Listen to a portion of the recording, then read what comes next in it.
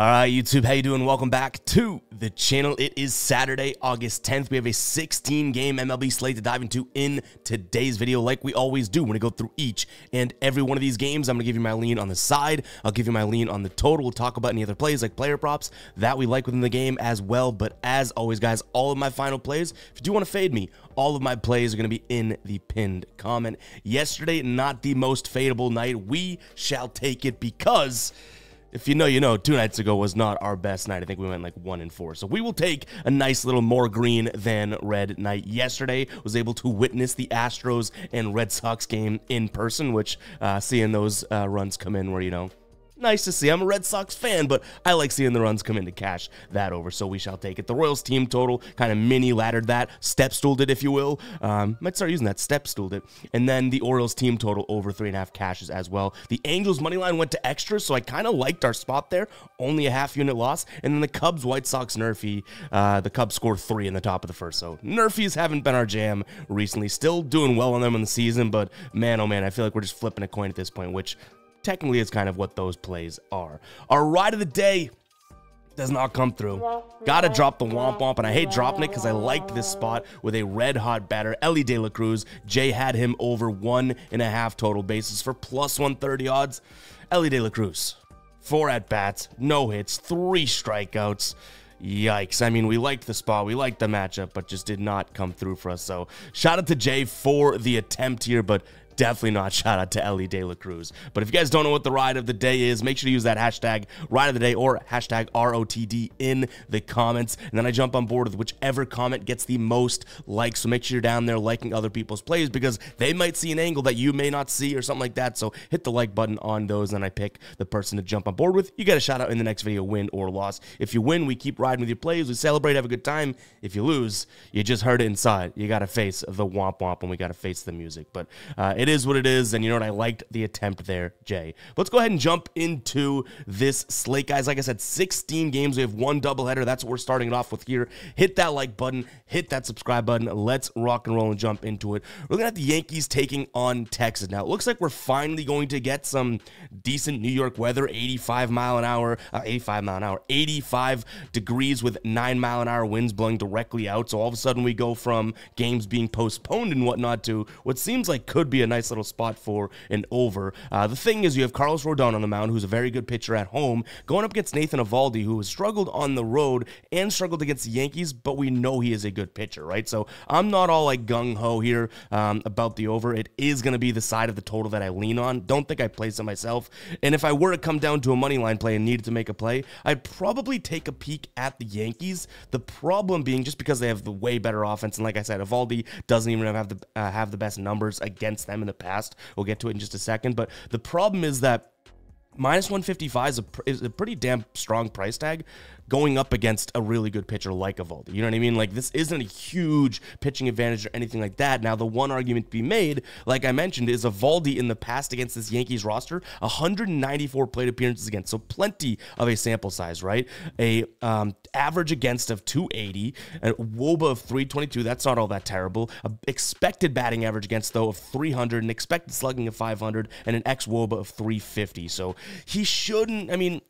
he doesn't have the best numbers against them, and he shouldn't shove against them. So if that's the case, a pitcher's not going to shove against the Yankees, I end up leaning in the direction. But it is a pretty big price tag. Rodon also is going to throw a ton of fastballs, 55% fastballs. Texas, 24th right now, last 30 days, runs above average against the fastball. So doesn't seem like it's the best spot for Texas. The best thing about it would be that you're getting a plus 140 team that I do think can compete to some degree. Just not enough for me to pull the trigger on it. And throw in the fact that it's a doubleheader. Probably not touching this one today, but I would lean Yankees and the over, both very slight leans. All right, next up, we have Toronto taking on Oakland. I liked Oakland yesterday. They ended up scoring 1 run, so how was I right about that one, right? Luckily, we did not get to the window to bet that one, and even in the video, I said that's what I'm trying to do. I just don't have enough there to make it happen. Jose Barrios, I think, pitched like, what, 7 innings, actually, so he looked pretty good. Today, we have Toronto. You can actually get them at minus 146, I believe, on FanDuel, so that graphic is a little outdated as well that we put together. Yariel Rodriguez on the mound for them. He does have a 1.12 whip at home here this season, an average against of 200. Versus left-handed batters, he's really good as well. There's kind of a mixed bag. I believe there's either 3 or 4 lefties, though, in Oakland's in lineup, so not a crazy amount, but there are a few there. I just don't see enough on either side here. I hate to go with kind of two fringe plays to start the video, but it just is what it is. Like, Toronto seems like they're still a little bit too pricey with Yariel Rodriguez on the mound and that bullpen, right? I like Oakland's offense, even though they've kind of taken a step down, right? But Osvaldo Bido on the mound, which is very fun to say out loud, not very fun to watch, is pitching for them, and I just don't really think that I can get behind them. So this would be a Toronto lean for me. Again, I kind of wanted to get to Oakland, but just like the Yankees, like, I don't think that this price makes a whole lot of sense. Even if they win 3-1 again, it's like, well, Toronto didn't play, like, thank God that Barrios in the bullpen looked good. You know what I mean? Like, they didn't play like they probably should have to make this an easy, no sweat type of a win. So I see something like that again, meaning I'm also going to kind of lean towards an under. Now, you have two pitchers on the mound that aren't as good as what we saw yesterday. This total is at 9, but even if this is like a 5-4 game, 5-3 game, we have a push and then a slight, you know, win there, I'm going to lean towards the under. But Toronto and the under is where I'd go in this one. But unfortunately, and I don't pick the order of the slate, right? They have their game times. We're starting this video off with two sort of like meh type of plays. But I'll tell you what, we could talk about what is not meh in one of my favorite DFS player prop apps out there. We got Sleeper, and Paul Skeens, like I said, not meh, right? One of the best pitchers in the league and one of the youngest pitchers in the league, has a free square today, 0.5 strikeouts. His normal line is 7.5. They've knocked it down to 0.5. Go check out Sleeper today. Capitalize on this free square. You're also going to get 100% of your first deposit matched. An absolute no-brainer. I'm going to have a link in the pinned comment for you guys. It's going to get you this Skeens square, and they also drop a bunch of discounts. Wouldn't be surprised if they just drop another discount today, right? They have a 0.5 Joe Burrow square live as well for him to get like 1 passing yard, and you get this Paul Skeens square. So go ahead and check it out, guys. That link is in the pinned comment. Sign up with that link. It's going to auto-apply the code GUYBOSTON, and you'll get all of the goodies. And speaking of Sleeper, so I went to the Red Sox game last night. I mentioned that, right? Me and my girlfriend with some friends, and I give Paris, my girlfriend, I was like, hey, here's $50 in the Sleeper account. You go wild. You pick what you want to pick, right? I thought I was being a nice guy. Well, I clearly was being the best guy in the world because she turned that 50 into 500 plus bucks for herself. And you know what's crazy? She just goes off of vibes. If you guys remember her birthday ride of the day in the NBA season and all that, she has a 3-for-3 hit for 11.44x the $50. So you know what? Shout out to Paris. She got a nice little paycheck going to that game. Jordan Alvarez over in bases. I think they cashed like in the top of the ninth. Altuve, which was the riskiest play on here. She was like, yeah, I think he'll walk.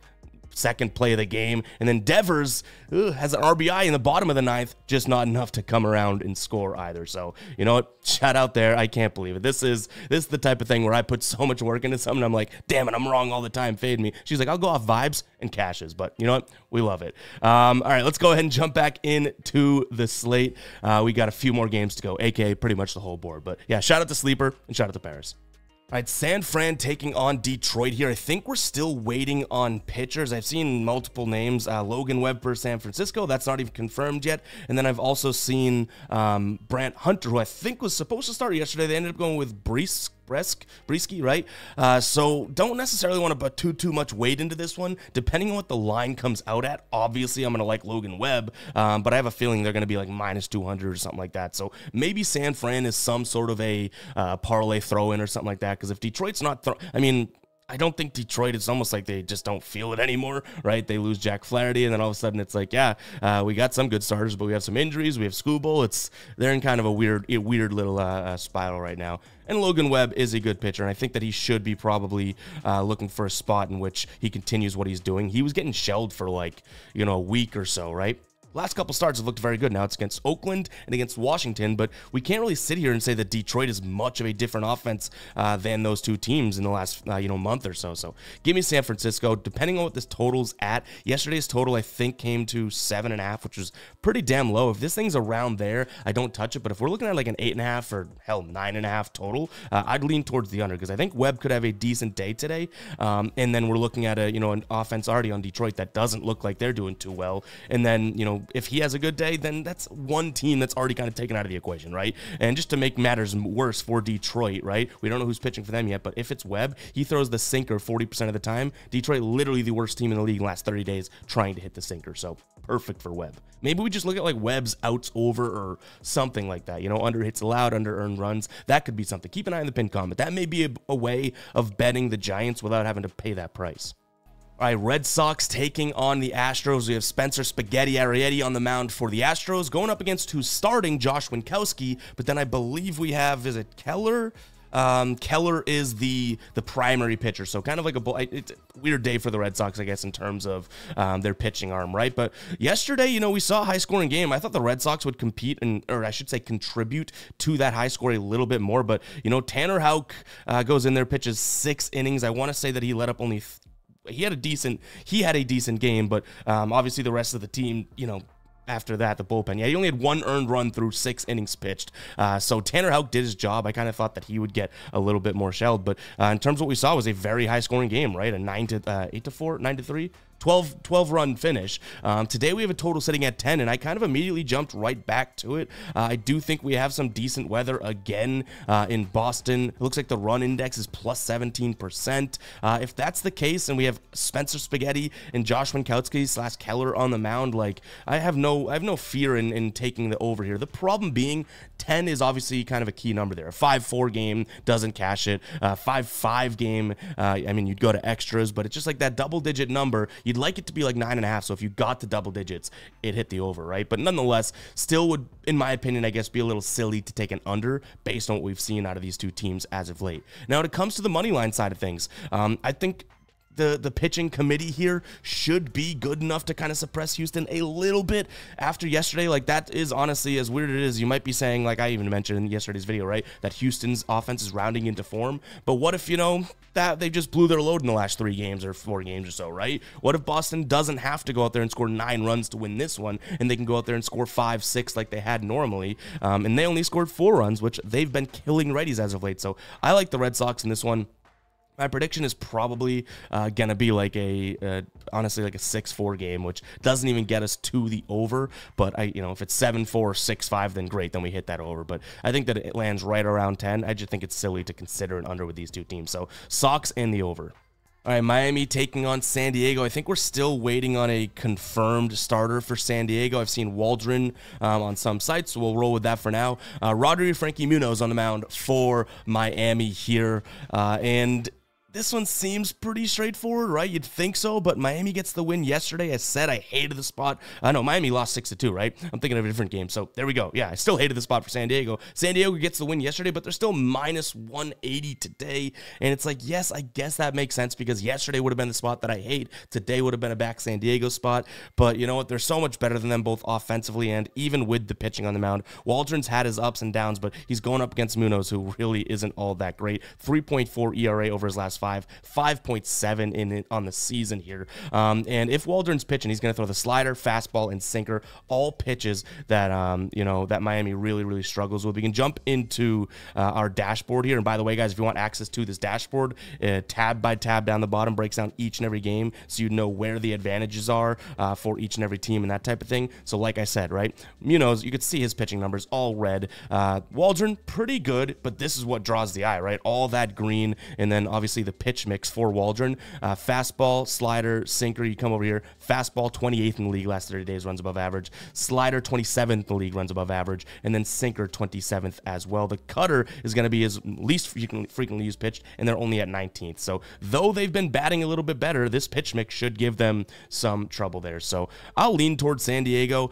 Maybe the way that we do it is a first 5 run line, something like that, so we can get some digestible odds. But even still, like, then we're just trusting that Waldron, which, like I kind of mentioned, it's not that I don't have any trust in him. He's just not like one of those lights out like Dylan Cease in the bump for them, right? Let's give him the first 5, right? So when you have an offense like San Diego, I think it's also worth considering the full game. I just don't like the odds for the full game run line. So San Diego, some way, shape, or form, maybe their team total. I don't mind the first 5 run line. And then in terms of a total here in this spot, again, another tough one, and I know some of you guys don't like it when I say it's a tough one, but if I think it's a tough one, I think it might help if I admit that it's a tough one, right? Sitting at 9, like I could see a 6-3 type of a game, something along those lines, so I'm going to lean towards the over, because what if San Diego kind of goes off, but what if Miami does not touch Waldron? So there's a lot of what-ifs here.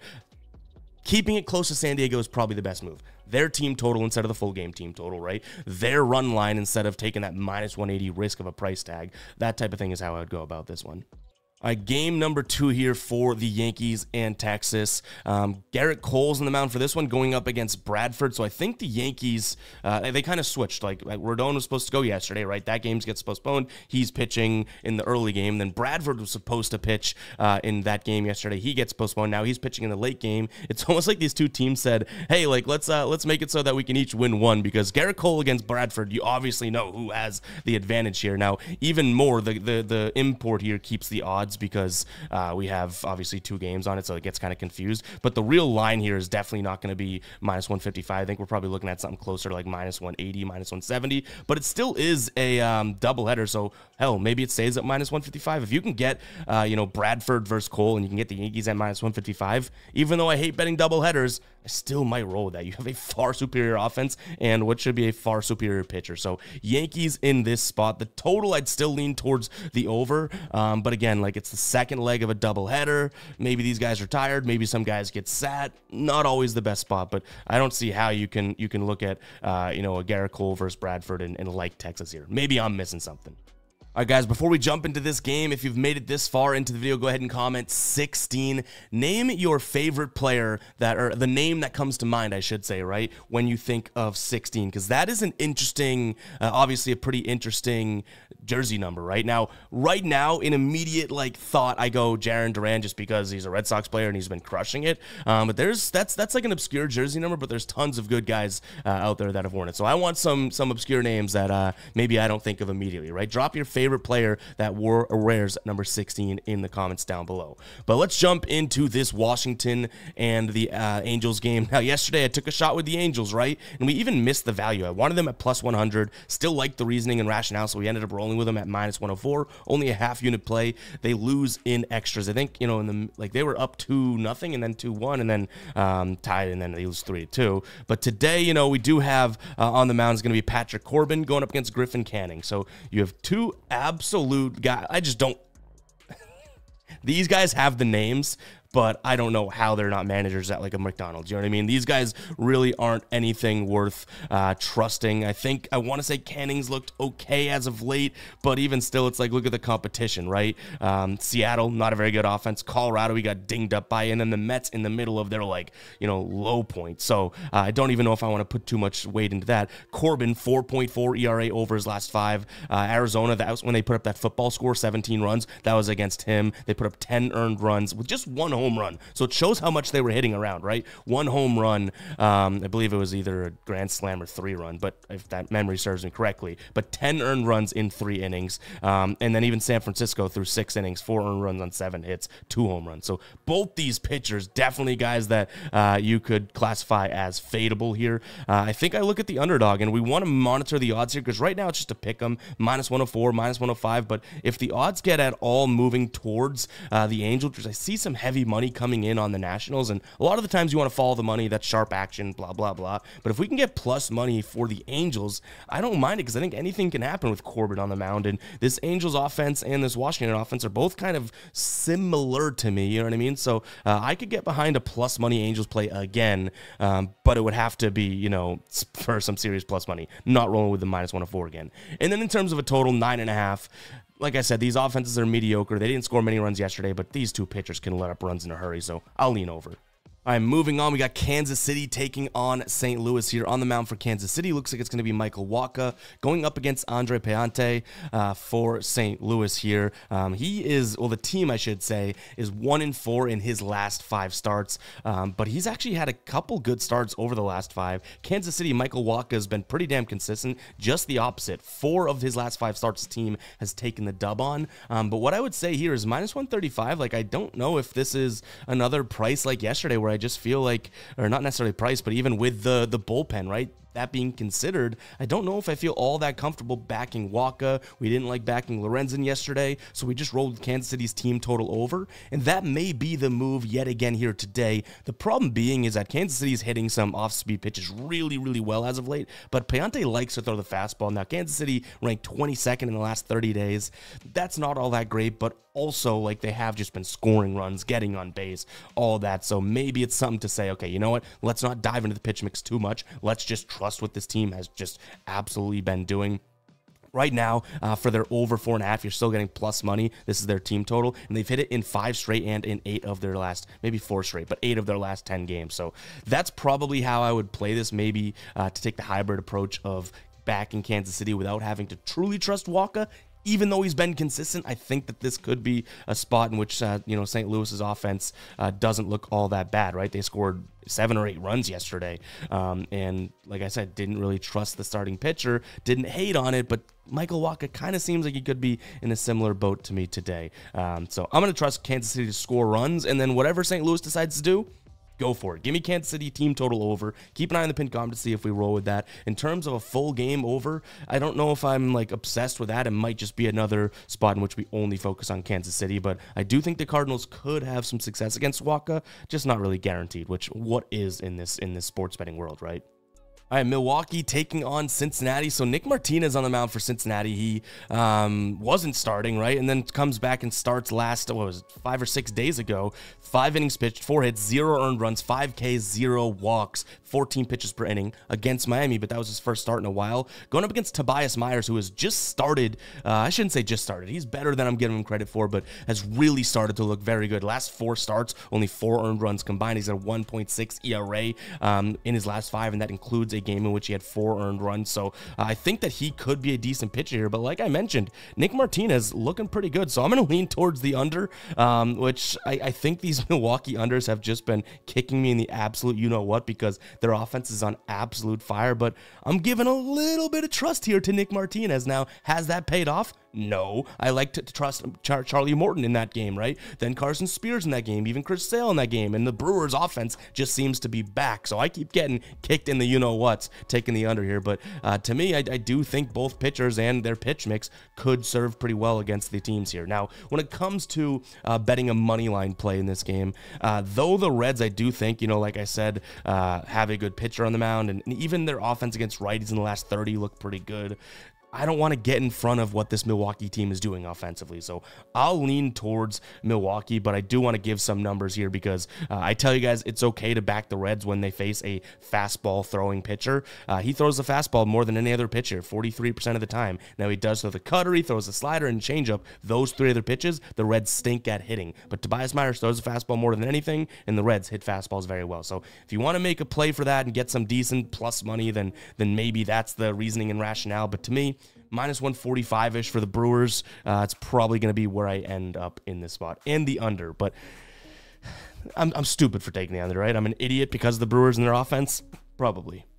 Minnesota taking on Cleveland. Yesterday, we called game number 1 of the doubleheader perfectly spot on, a 4-2 game, which I thought was pretty cool, but I even made this short, right? I was like, can't take a victory lap too much because, well, we were wrong about not wrong about it. We were right about it, but didn't bet it. You know what I mean? So that was the wrong part of it. But nonetheless, still pretty cool to get the game pretty much like the game script down. You know what I mean? Like they leaked the script. The Twins win both games yesterday, and then today on the mound, looks like it's going to be Simeon Woods-Richardson going up against Gavin Williams. Williams has been okay on the road, but what you saw yesterday is what I would expect again. Cleveland's offense struggling, and Minnesota's being at least average at, worse, so give me Minnesota in this spot. A minus 118 price tag seems like it's a little bit too good to be true, like I would say even after last, yesterday, you're looking at a spot in which Minnesota showed that they probably should stick right around the I guess the minus 130-ish range, but minus 118, you get it from minus 115 as well over on MGM right now.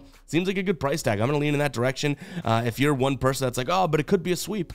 Not a sweep. This is a 4-game series. This is game number 3. They could win this one and lose tomorrow. Like, this is not sweeping a team. So give me Minnesota here in this spot. In terms of the total, I'm going to lean slightly towards the Minnesota team total over. I don't want to go full game over. I just mentioned it with the Guardians, but with Williams on the mound going up against the Twins offense, I think that they could do some damage on him today. All right, White Sox taking on the Cubs. They only got 2 innings and a third out of Garrett Crochet yesterday, the White Sox. But that game ends up being pretty damn close, right? The White Sox scored pretty in that like 4th through 5th inning, but the Cubs just got their 7 runs in the first 3 innings. You know what I mean? Like they got out there. We had the Nerfy in that game. It was 3-0 after 1, so there was a good call there, buddy. But overall here at plus 200, this is Justin Steele on the mound for the Cubs today, going up against, I believe, Chris Flexen for the White Sox. Sox. And if we jump into the dashboard, I built this thing. And by the way, I don't know if I said it when I first showed it, $2.99 a month you can get this for just by becoming a channel member here right on YouTube. And we post a link every single day. So it's just $3 a month, less than $3 a month, and you get all of these games every single day. And it definitely helps because this is a good example of where is the strong suit and I guess the weakest points in this game. Well, Flexen is red across the board, right? Absolutely red. Justin Steele is great. He's even better on the road. And then this White Sox offense against lefties stinks as well. So there's nothing here. Even if you look at the bullpen right here,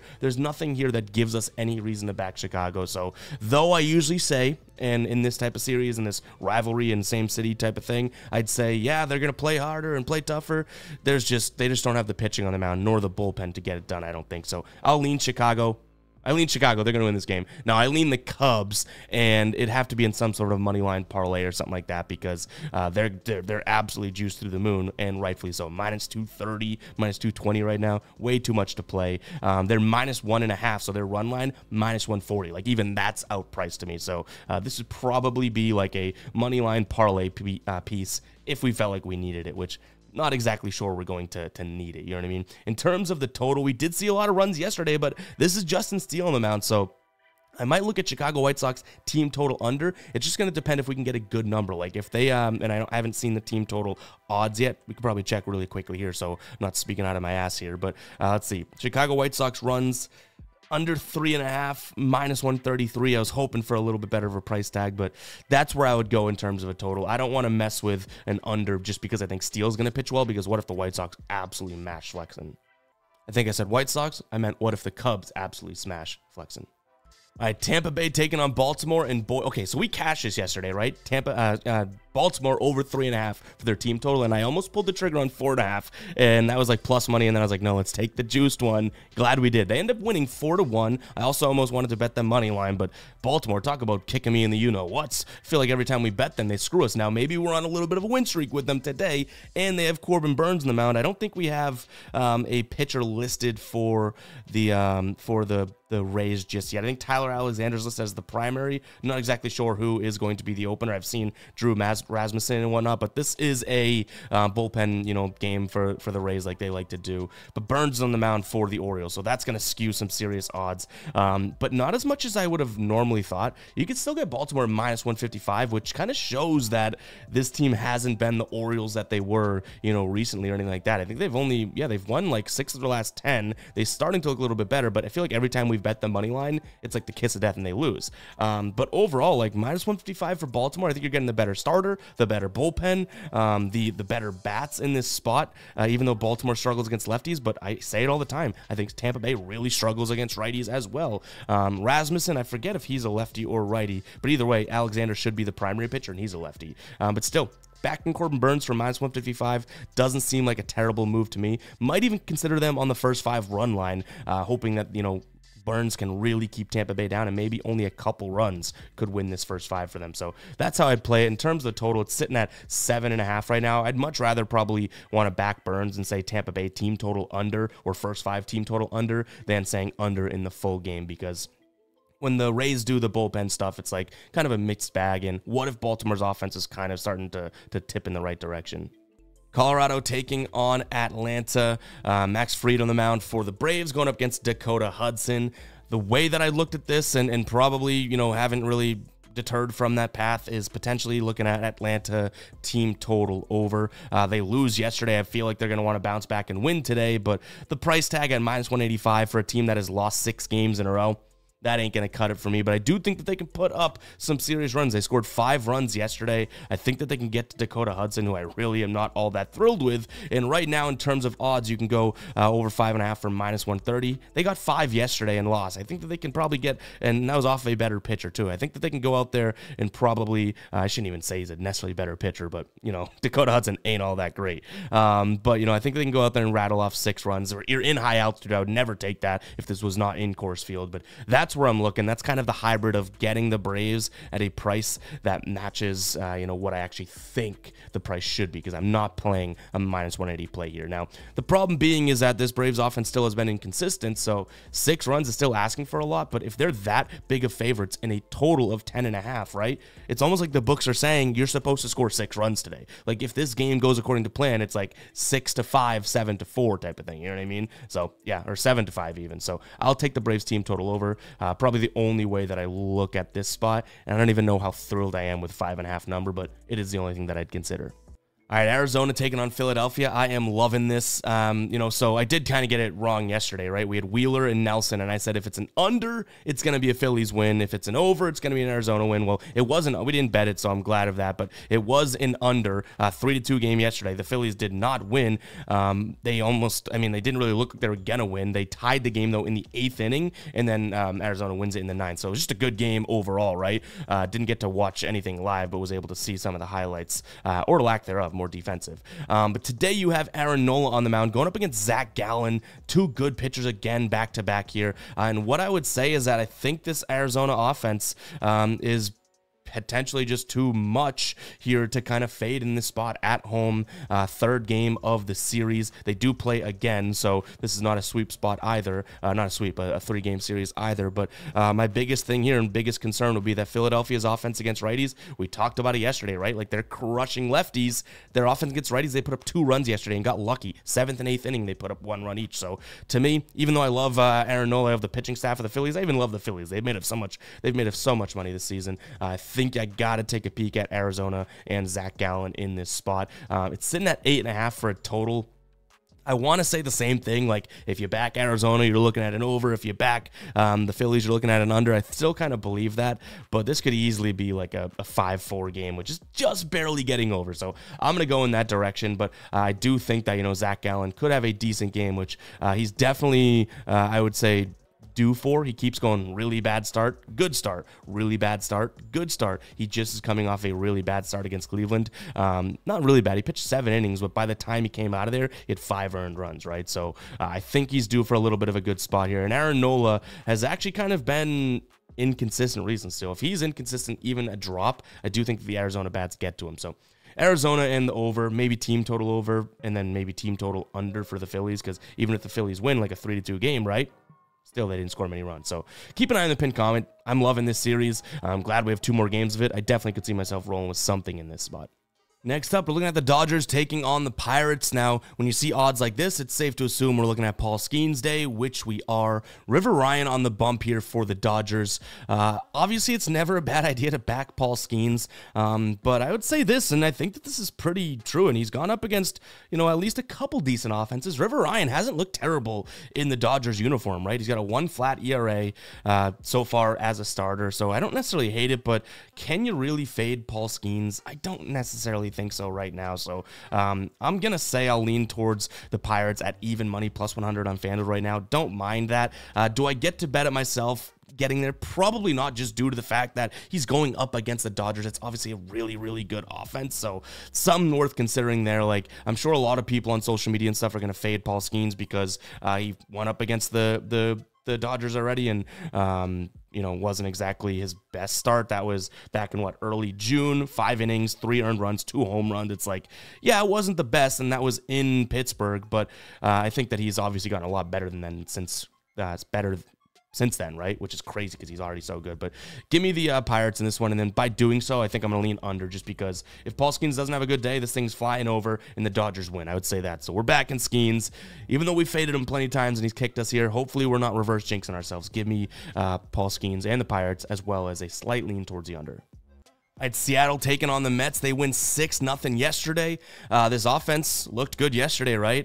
Quintana even pitched well, but that Seattle offense seemed to be relentless as it got down the stretch. They scored, it was 2-0, and then, just for some insurance runs towards the end of the game, in the 7th or 8th inning, they scored the rest of their 6. So good on them there. I give them a little credit there. Now we have Logan Gilbert on the mound going up against Sean Manaea. It's like, to me, very similar to what I just said yesterday and about the Philly and Arizona game yesterday and today as well. If this game's an under, like I kind of think it will be, give me Seattle all day long. You're giving me Logan Gilbert at -130 odds all day long. If you think this game's going to get blown open, you think there's going to be some runs, then I don't mind Sean Manaea and the Mets offense either in this spot. But to me, I don't think that, Gilbert's going to have any trouble with the Mets lineup that's kind of in, I don't want to say like shambles, but they're just kind of wonky right now, right? You never really know what to expect. You look at their last few games, it's like, okay, 9 runs and 5 runs in their last 2 prior to this last one, but they played against Colorado in Colorado. It's like, yeah, they're going to score runs, cut those in half, and they scored what, 4.5 and 2.5 runs. Like, that doesn't look all that great. So this team offensively has been kind of weird, and Logan Gilbert should be able to go out there and shut him up because he's doing that to what seems like everybody, you know what I mean? So I'm going to trust the under spot here and lean towards, Logan Gilbert and the Mariners. I also don't mind the Nerfy, though I keep going back. The Nerfies are like a drug or something because I keep going back to them, but this spot, like Sean Manaea hasn't been terrible, right? He's actually having a decent season, and Logan Gilbert should be good. And then the Mariners offense, like I'm still not there to believe in them, but they've been looking good. But for one inning, come on, go out there and score 0. You know what I mean? Give me the Nerfy in this spot. Like I said, I like the under, but Nerfy probably a little bit more. Also don't mind the first 5 under, really trusting these pitchers. So we'll see what we end up rolling with there. That would have hit yesterday. It was 2, and they ended up scoring 6 runs total. That still would have hit the under, but that first 5 would have been sweat-free because the Mets didn't even score the whole game. But all right, guys, that is going to wrap it up for me today. If you did enjoy the video, make sure to hit that like button, hit that subscribe button as well. Appreciate all of the love and support. And I say that, in like 90% of videos, but what's funny or ironic, or I don't even know what the word I'm trying to use here is that I mean that. I said it a couple videos ago. Each and every day, I have more of an appreciation and more like of a fired up mentality to get on here and record. And it's because we're bringing new people into this community every single day. But I still feel like we're right next to the OGs and the people that have been watching for a while. I think we're really building something special here, and even when people try and tear it down and call some BS and get grumpy, it's like right over the head. Like, we know what we're doing here, and we know how good we're at, and we know how good this community is. So, you know what? Appreciate all of you guys. And before I always say, before I get on too much of a rant, I'll close it out. Love you guys, and I'll catch you guys in the next one, right? Peace out.